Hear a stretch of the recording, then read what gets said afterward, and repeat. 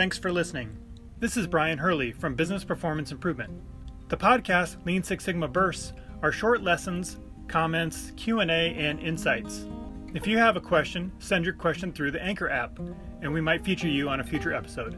Or contact me at biz-pi.com. When I teach a Lean or Six Sigma class, I usually have some people in the class who I would call natural problem solvers, or they tell me that they are, and they'll say things like, I didn't know they had a name to this. I've been doing this type of work, my whole career or my whole job.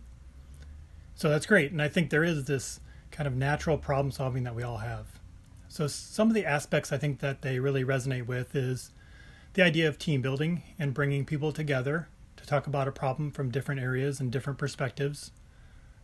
Another one is really about trying to understand the process, whether it's a process mapping exercise or to observe or look at the process or talk to people in the process. I think that's pretty intuitive for a lot of people. So that's not really new for someone, but maybe the Gemba walk is a new term for them, or the value stream map is a new way of mapping the process. I think collecting data is pretty intuitive for a lot of people. Maybe the type of data they're collecting isn't quite as clear as what they might come up with after a Six Sigma class, or maybe the amount of samples or how to display the data, that might be new to them. I think brainstorming is pretty common, just bouncing ideas off each other, trying to come up with good ideas. So I think that's pretty the intuitive part of most people's problem-solving skills.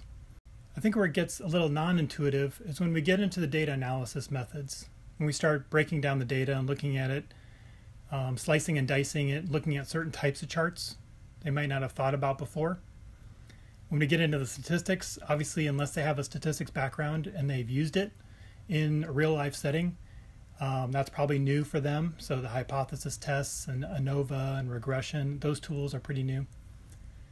I think defining the problem is also something that people don't naturally do a great job of. So we spend a lot of time in class talking about how to really define the problem clearly. What is the gap that you're trying to close? And do you really understand the problem? And I think people like to rush through that exercise. And I always reiterate that you need to take time and make sure everyone's on the same page of what the problem is. Because if you get that wrong, the rest of your improvement is going to be hard to measure, and it's going to be hard to tell if you're even on the right track. Which leads into the measurement assessment or the quality of the data.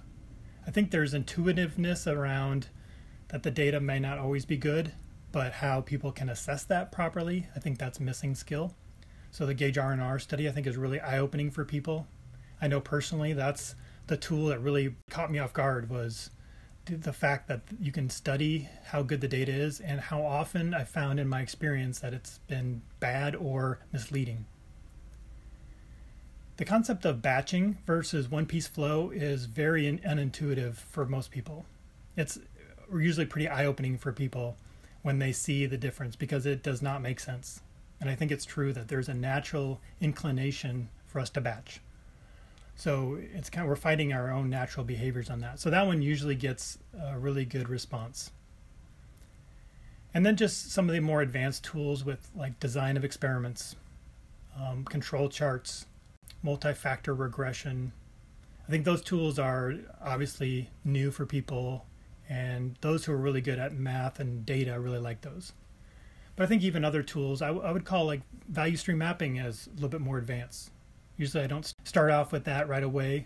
We'll do like a process map of some sort.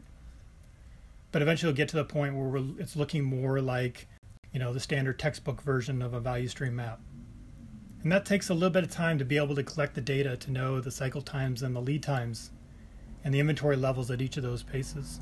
So for individuals who are natural problem solvers, I think they find part of the training to be intuitive and logical, and they just didn't know it had a name to some of the techniques or concepts. And then I think the other part of the training for them is, new things that they hadn't learned or maybe are counterintuitive to what they've learned before. So if you've done any training, I wonder if that's your same experience as mine, or if you've seen some other experience. Thanks for your time. Lean Six Sigma Definition.com has a list of glossary items about popular process improvement terms, along with a history of Lean and Six Sigma methods, and key influencers like Dr. Edward Stemming, Henry Ford, Taiichi Ohno, Shigeo Shingo, and many more. You can also learn how to access affordable Lean and Six Sigma training and certification. Visit LeanSixSigmaDefinition.com.